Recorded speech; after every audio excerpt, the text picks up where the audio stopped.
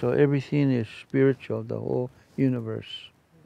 And us, we're just only one little speck.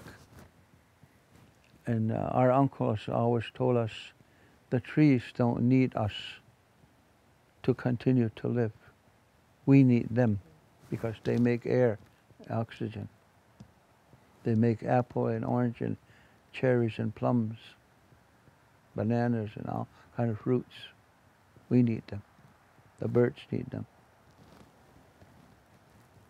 Water, they don't need you and I. If we'll disappear, all humans, they continue on. Sun don't need us either.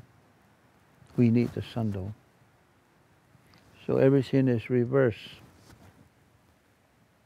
All those things is what we depend on, that we live. It's not the other way.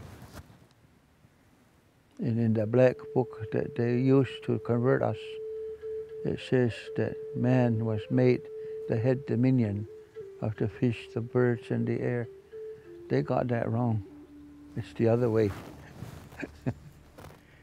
It's so easy to understand.